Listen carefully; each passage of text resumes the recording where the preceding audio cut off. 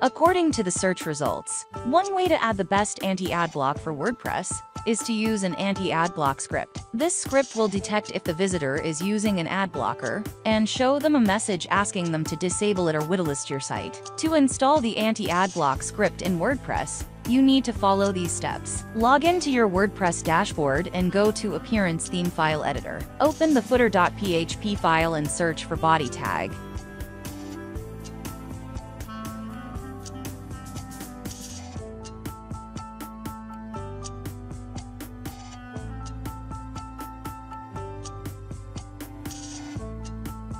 Paste the script just above it. You can get the script from the link in video description. Update the theme code and it is done.